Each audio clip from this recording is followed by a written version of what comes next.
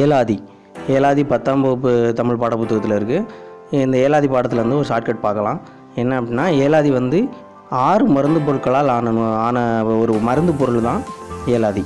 சுக்கு, ஏலம், இலவங்கம், சிறுநாவற்பூ, மிளகு, திப்பிலி, இந்த 6 பொருட்களும் சேர்ந்தது தான் ஏலாதி. இது எப்படி ஞாபகம் வச்சுக்கலாம் அப்படின்னா, எல்லாத்தோட ஃபஸ்ட் லெட்டரை வச்சு ஒரு வேர்டு க்ரியேட் பண்ணியிருக்கேன். அதை எப்படின்னு பார்த்துக்கலாம். சுகுமார் ஏணியை ஈஸியாக மிதித்தான். இதுதான் ஷார்ட்கட். சுகுமார் ஏணியை ஈஸியாக மிதித்தான். சுக்கு, சுகுமார் சுக்கு அப்படின்னு வச்சுக்கலாம். அடுத்து ஏணியை, ஏலம். ஈஸியா, ஈங்கிறது ஃபஸ்ட் லெட்ரு, இலவங்கம் அப்படிங்கிறது, சி அப்படிங்கிறது சிறுநாவற்பூ.